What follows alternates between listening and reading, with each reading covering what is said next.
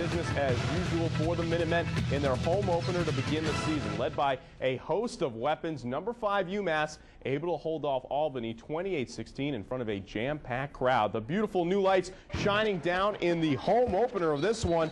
Albany actually was up 9-0 in this game. Second quarter, QB Liam Cohen rolls out of the pocket, finding Ian Jorgensen in the end zone for the 2-yard strike. Minutemen down 2-9-7. Cohen, the career passing leader, not done yet, finds Tony Nelson for the 2-yard strike. UMass going into the half with a 14-9 advantage. Cohen 10 for 20 for 92 yards. Third quarter, Nelson gets the handoff, and wait a second, there he goes. See you later. Nelson goes 64 yards for the touchdown score. He finished with a career high 171 yards of rushing with 2 touchdowns. UMass wins its 7th straight season opener. The Minutemen will next face Holy Cross. Now, if you love everything about UMass football, then join us here on CBS 3 Springfield for UMass Football Weekly with head coach Don Brown giving you an in-depth look to the UMass football team throughout the 2008 season. The UMass soccer team avenges a 1-0 loss to Holy Cross with a 3-2 win in double overtime over Boston University, and the women's field hockey team earns their first win of the year, shutting out Quinnipiac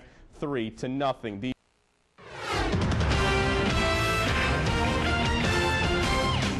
Hey sports fans, I'm Ryan Walsh. The UMass football team is opening its season with high expectations.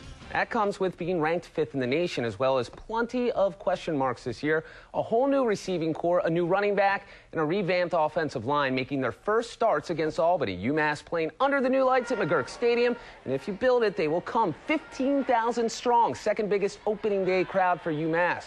Third quarter, UMass down 9-0. Make that second quarter. Liam Cohen hits Ian Jorgensen, and the Minutemen are on the board. Then Cohen fakes me out. Play fake to Tony Nelson. He gets into the house. UMass led 14-9 at the half. We move to the third quarter now, and Nelson just follows his fullback and that revamped line.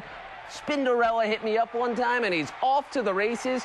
64 yards into the house, and UMass goes up 21-9. Albany gets within 5 in the fourth quarter, but UMass answers.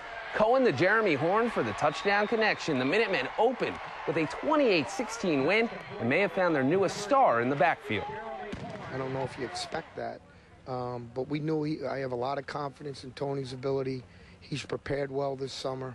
And he certainly looked like a very, very solid CAA running back, a guy that we can count on to carry the load, and he certainly has my trust.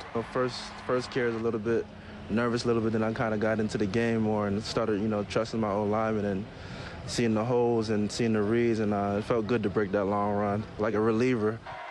The 5th-ranked Minutemen hit the road next week when they visit Holy Cross.